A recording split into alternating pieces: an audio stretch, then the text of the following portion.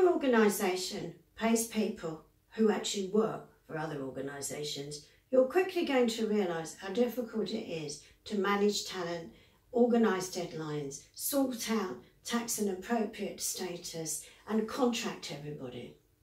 It's enough to make your head hurt. Traditional HR is all about employment and making that transition to the modern gig economy with all that that involves. It can be enough to make your head explode. But what about the people? The people who are on the receiving end of our decisions and our processes. If we get this wrong, we lose everybody we really need at just the moment we most needed them. I'll be talking to you in Birmingham about how to make your gig economy HR team survive and thrive in a changing world. From tax to legal status, from emotional relationships and planning, let's talk about how to make this easy. Join me.